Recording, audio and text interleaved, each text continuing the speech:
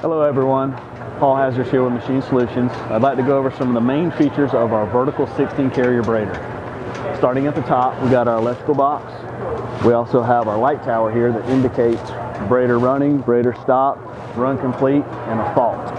So moving on down, we have our control system here, which is IMC Allen Bradley. We also offer two other options that you can choose. One would be the B&R system and also the Allen Bradley Simple system. Based on what your product needs, we can customize these to run variable density. We can have different segments in there for complexity. And then moving on down to the Capstan Wheel, we have two options there. You can see this one's grooved and we also have a flat. So there are two options to choose from there based on your core size and based on what your product needs. If it needs to stay in place, we offer the groove. If it's more of a tube, then we offer the flat. Moving on down, you can see here the braid point coming in on the 16 carrier braider. These horn gears are 80 millimeter horn gears, okay?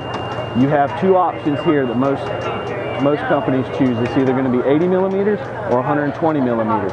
Based on the size of the material that you're going to be braiding with, the carriers can tension that material. We'll make sure that the carriers will tension that material to the best that we can do for that core that needs to lay down.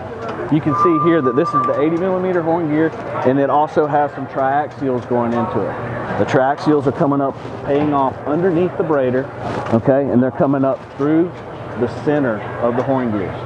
So the triaxials, they're going to add a different characteristic to the braid along with the braid patterns. So there's three different patterns that are standard for the Steeger vertical braiders. If your product likes reel-to-reel, this is the perfect braider for that, okay? Reel-to-reel applications, so the Steeger vertical braider is going to be your best option. We can customize this footprint to hold up to 24-inch spools.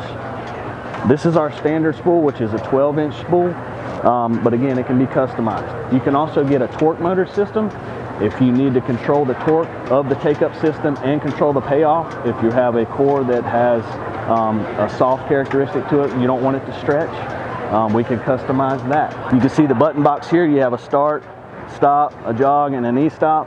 You also have your 4TK torque motor dial to where you can turn the torque motor on and off.